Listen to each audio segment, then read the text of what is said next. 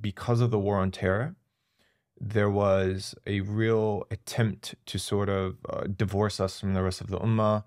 And we as Muslims, we were just trying to survive, really. We were trying to tread water. Yeah. And so we were always so busy proving that we're loyal to our nation state, you know, where a lot of people naturally in that environment just said, you know what, I'm going to prove I'm not just an American Muslim, I can be an even better American than the Americans, right?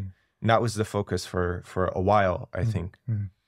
And so I'm actually happy to see, maybe not, it's not so much about hijra as much as it is about connecting back to the ummah and reestablishing those links, right?